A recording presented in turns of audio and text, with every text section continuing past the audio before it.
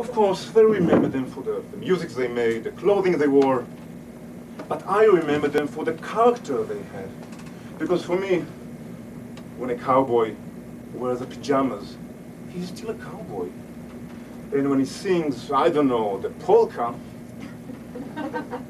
he's still a cowboy. So when people ask me, "Come, chick, how come you never wear a hat?" I say, it's not the hat that makes you a cowboy. On a more personal note, this is my favorite shower song. It's not a hat that makes you a cowboy. It's not the way you're wearing your hair. It's not a shirt, despite all those fringes. It's not the boots, and not the spurs. It's not the horse that makes you a cowboy. No, it's not a cow, whatever her name. It's not a west or anything western. That's just a scene. It's not the same. You have to fight on your frontier. Be your own hero, pioneer. You'll find the cowboy from the start is in your balls and in your heart. It's not a hat that gives you that aura. No need to shop to prove you're a man.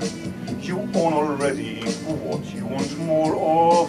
Just take a stand, just take a stand. Time to love her.